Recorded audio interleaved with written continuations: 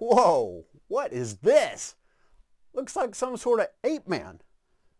You're daddy, right? You're not my daddy. Hang on, folks, while I get this guy out of here. So that's where my hat went. I've been looking all over for that. Okay, now I think we're ready. Hello and welcome to The Zone. I'm your host, Big Wave Dave. So today we're going to talk about ape men. Were they real or just pretend? Okay, let's start with what the Bible says.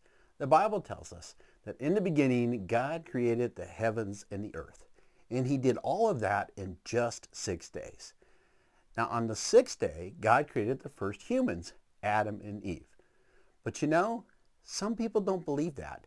Some people believe that humans evolved from ape-like creatures over millions of years.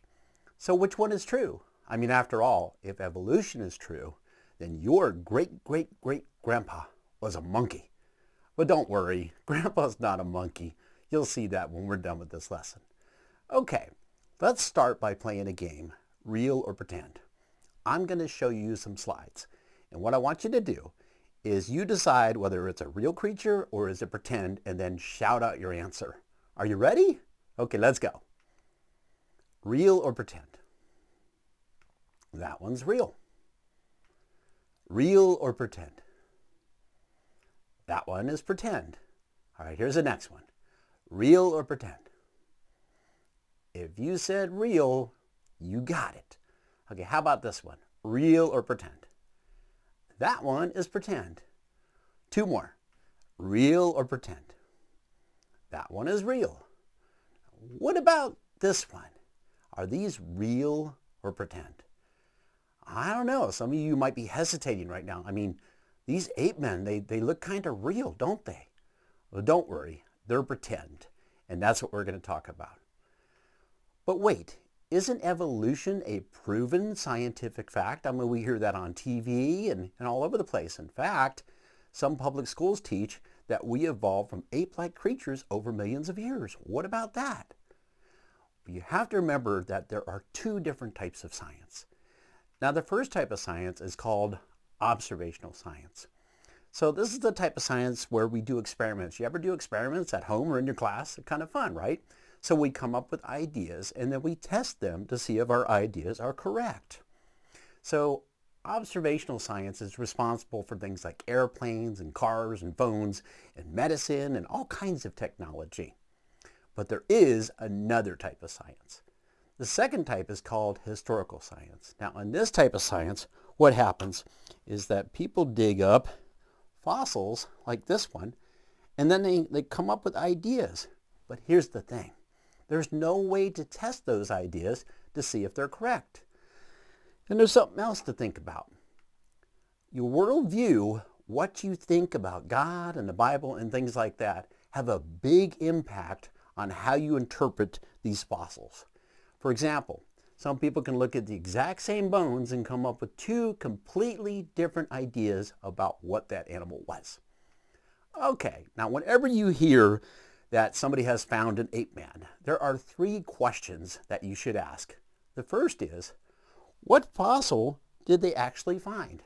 You'd be amazed at what the pictures that they've drawn from just a little tiny fossil, and we're going to look at that a little bit later. The second question is, what is the worldview of the person who's telling you this information?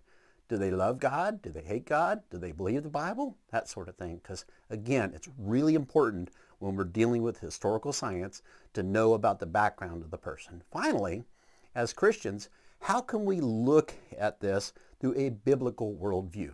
For example, the Bible clearly teaches that there were no pre-humans. God formed Adam from the dust of the ground, not from an ape. Okay, time to get into the evidence. Are you ready? Let's go. Remember these guys? Let's start with Nebraska Man.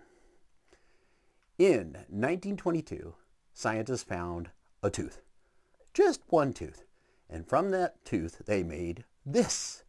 Mr. and Mrs. Nebraska Man. Aren't they lovely?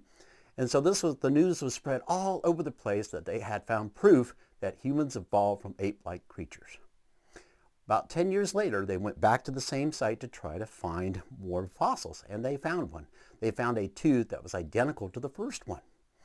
But this tooth was still attached to a jaw, the jaw of an extinct pig. So Nebraska Man was actually a pig. No, I'm not being mean. It was really just a pig. Okay, so let's review where we're at. Nebraska Man was a pig. Let's talk about Piltdown Man. Okay, so in 1912, scientists found some fossils. And from these fossils, once again, they announced, we have proof that humans evolved from ape-like creatures. They made pictures like this. They put together textbooks, all kinds of different news that Darwin was right. But let's take a closer look. This is a replica of the Piltdown Man skull. Now the areas in black here are the bones that they actually found. The white is a reconstruction. Now they were really excited about this. In fact, as I mentioned, they wrote textbooks like this one here. This is Piltdown Man on the cover, teaching all about how scientists have proof that we evolved from ape-like creatures. So they were going to make a national park and they were going to name it after Piltdown Man. So they said, you know what, let's take a look at the fossils one last time. Now when they did, they found something shocking. Piltdown Man was a fake. Somebody had taken the jaw of an ape and joined it with the skull cap of a human and then used tools on it and stained it to make it look like it was real. Do you know what that means? That means that people were taught a lie for over 40 years. Ouch.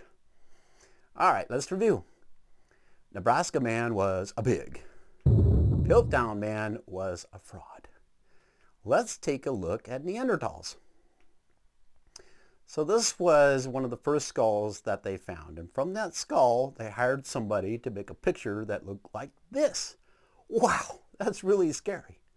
Now, since then, scientists have found all kinds, hundreds of different fossils and artifacts. We now know that Neanderthals, they made tools and then musical instruments and jewelry. They cooked, they buried their dead, and all the evidence shows that Neanderthals were not ape men. They were fully human. Okay, let's review what we got. Nebraska Man was a pig. Piltdown Man was a fraud. Let's let God take care of this one.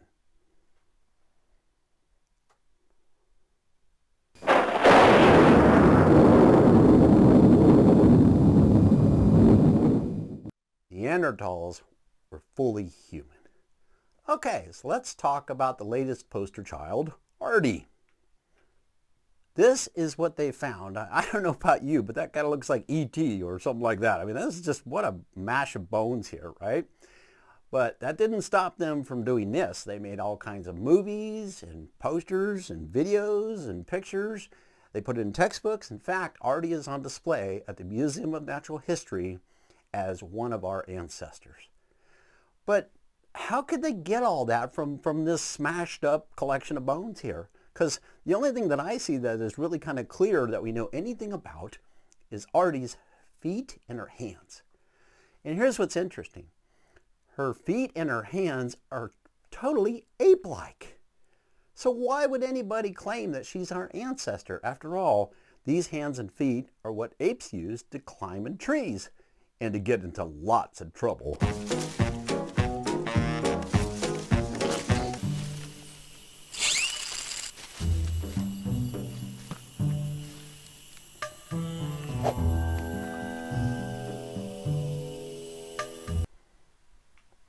Okay, so based upon those hands and feet and that they are indeed ape-like, Ardi was nothing more than an extinct ape. Okay, let's review. Nebraska Man was a pig. Piltdown Man was a fraud.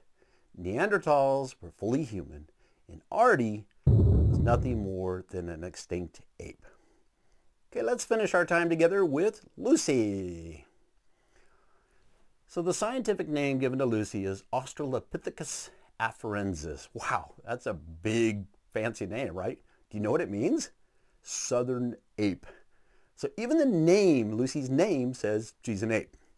So anyway, this is what they found originally. You can see not a whole lot there. But from that, they made all kinds of statues and they put them in museums and they made her look very human-like. But why? Well, let's look at a few facts about her. First of all, discovered in 1974. And as you can see, they only found 40% of her skeleton. A lot of it was missing. Now, since then, scientists have found more fossils, so they have a better idea of what Lucy's kind look like. And based upon those fossils, she looks like an ape. For example, her skull was sloped and ape-like.